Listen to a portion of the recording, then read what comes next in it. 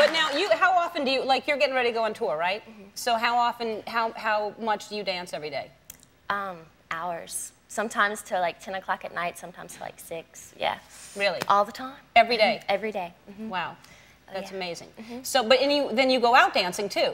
Sometimes, yeah. I need to, a little bit more. Now, how do you maintain your energy? Because I'm trying to figure out, I had the whole Grammy weekend, and I'm exhausted. I don't know how you do it. I mean, well, you're 22, but other than that, how do you do it? But do you have downtime that you just chill? Yeah, sometimes, but I get a little antsy. I love dancing. I love what I do, so you know.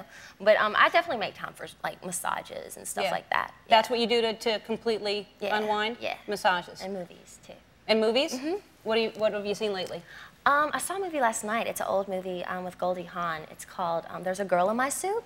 I like watching old movies, like fun stuff like that. So. When was that? There's a Girl in My Soup. That's very old. Yeah. Like really old movies and stuff. Yeah. Well, I could see where you do like a remake of a Goldie Hawn movie like that. Maybe you should do that. Maybe so. All right.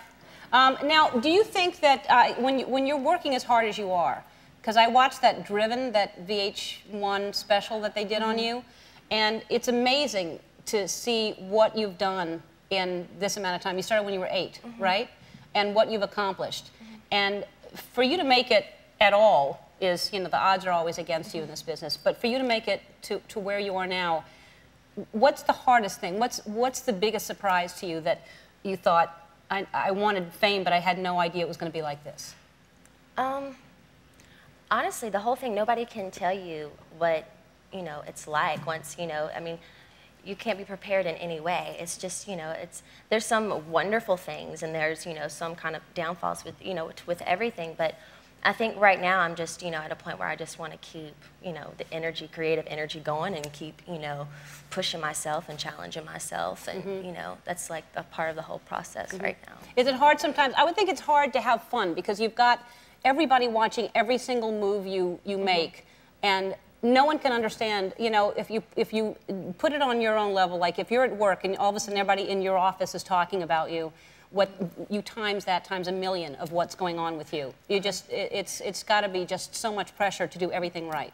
Well, you do, but there's some times where, you know, you have to just let loose. I mean, I try not to pay too much attention to like tabloids and stuff like that of what they say about you and everything, and just kind of, I don't know, go home and hang out with your girlfriends and, you know, do stuff like that. But I see what you're saying. Yeah, it can get a little grueling sometimes. Yeah.